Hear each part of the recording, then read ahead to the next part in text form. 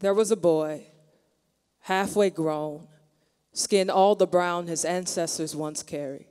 If you knew him, you love him quick, call him Lil Bro, rest your arm on his shoulder and let your Saturdays become his new home.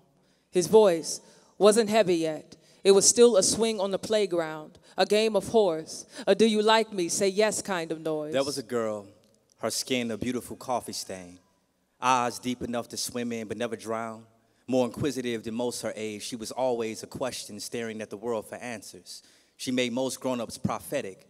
They would all say, this little girl gonna be a teacher, amazed at how her early mind worked. There he was, breathless from playing house in the bottom of grandma's home, the basement, a hiding place for his cousins to run and wrestle and be all that puberty demanded, playing with a girl he knew. They went from basement to bathroom. He went from virgin to an open door, swinging with the sound of lust and lions, readying themselves to devour every bit of identity he was never given. He sat, eyes wide and insecure, exchanging his body for hers there. Sex and syringe were made into metaphor. Her and every other body like it made into drug there. He thought he learned something new about himself. He thought her body gave him his first name. He thought her thighs could tell him who he was. He thought lust and love had the same hands. There she was, barely 5. A tiny giggle on the playground, carefree and anxious for nothing except for more time at recess to make as much friends as she could. It was there when she first felt the urge to call another girl her own, where in her mind she replaced princes in Disney movies for princesses, and it felt right. It felt good and natural, like the breeze making her skin hush on a warm summer night. And then she was 6, still a small field of innocence, wide-eyed and growing into herself. On the lower level of a family friend's home is where her life began to bloom tragic. The room was dim, darkness tucked between each corner in the basement is where he named her his victim. Daddy gone, living somewhere coward safe, couldn't hear her heart trying to claw through her chest. So some teenage boy, his hands much bigger than hers, made her feel safe. And then confused, and then scared in a matter of minutes. That day, molestation made a mockery of her small body. That boy became an almost man, addicted to the sound of his name in a woman's mouth. If you asked him if he knew their names, he'd describe their bodies. He'd tell his friends how he got her to get underneath him without God's well done and hear them open their mouths with praise. They pat him on his back and stretch their smiles at how he got so good at conquering pieces of land and planting his flag on foreign soil. That brown boy colonized bodies like it was his right to live in someone else's country, but he didn't know where else to call home. Every woman was a house and a hug and a I see you, you refugee of a boy. That little girl grew up only making women her safe house.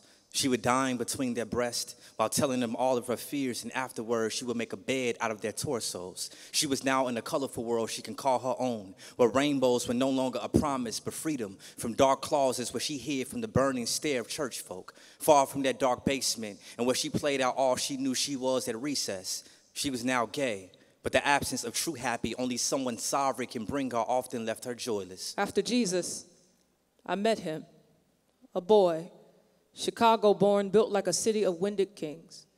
Before him, the only people I'd ever loved were called women. Women were to me a cathedral, beautiful and religious even. Their ability to make worshipers out of a secular-born body was worth writing a poem for.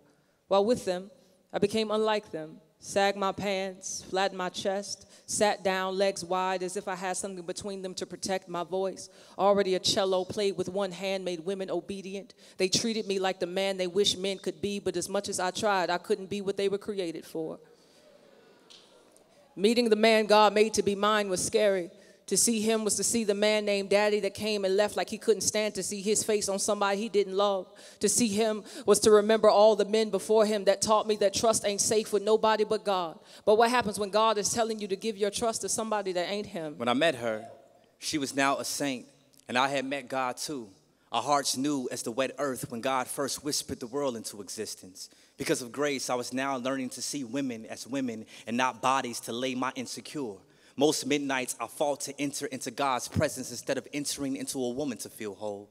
Hard when your skin worshipped a woman's touch for so long. Hard when for so long created beings with soft hands held my broken instead of the God who made their hands. Silly how I often doubted if his touch can make me feel new as theirs did. But she intrigued me. I heard her voice before I saw her hips. Her honest tongue and mouth ready with truth grabbed my heart and wouldn't let it go. God knew I needed a woman that I'll give my respect without her asking for it. 3 years of friendship was enough. I was ready for her to wear my last name. Then we became one. When I said I do, I didn't know one flesh was literal. As much as I wanted to hide my shame and fears and failures, I had too many skeletons in my closet to act like I wasn't dead before. Sex made me feel alive, but now my flesh had to die for another. No one told me my wedding was also a funeral. My hands a casket for the flowers to lay. My dress a white lie. Couldn't the guests see all the dust I'd come from? All the dust I was going to? Couldn't they see the girls and the porn and the girls and the lust and all the things God set me free from? Set us free from the pride and the fear and all the things God put us together to make each other free from. Is it a mystery how God's sovereignty magic tricked us from two sexually broken people and made us one flesh whole in matrimony and made us holy? Identities now up to God to give, for God to define, for Jesus to see and tell us who we are. We are his and each other's. And ain't that a miracle?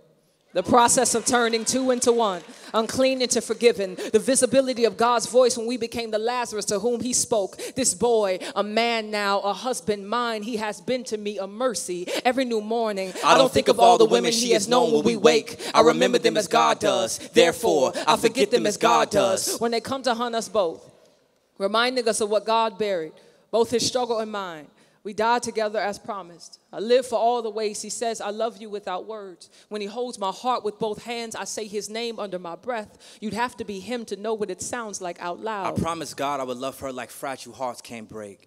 He threw our past into a sea deep as mercy. How dare I dwell on the women she cradled before me when God gave us a right now love. Our marriage is not void of struggle, but when I see her, I don't see her sin. I see a song God is still writing. Every dawn she is cloaked in God's newness. She is a fresh scent on my tongue, a sweet residue left on my lips. When she leaves, I smuggle the memory of her beneath my breath. And when she returns, I kiss her soft, and all of nature begins to sing of God's goodness and how he made our love abstract art. I vowed to do this. I took this woman, man, to be mine, to have and to hold. From this day forward, for better, for worse, for sexually broken or whole, in imperfection and in health, to love and to cherish, till death do us.